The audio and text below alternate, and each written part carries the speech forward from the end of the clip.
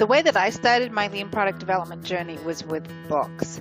And I think that starting with some great books, and you'll meet some really great authors if you come to LPPDE, is a good way to get started. And it's also a good way to start to share what you're learning with other people, because you can even make a book club with other people who are interested in learning what you are learning. One of the benefits of lean product development and why it drives innovation is that we start our product development journey with a lot of options to consider.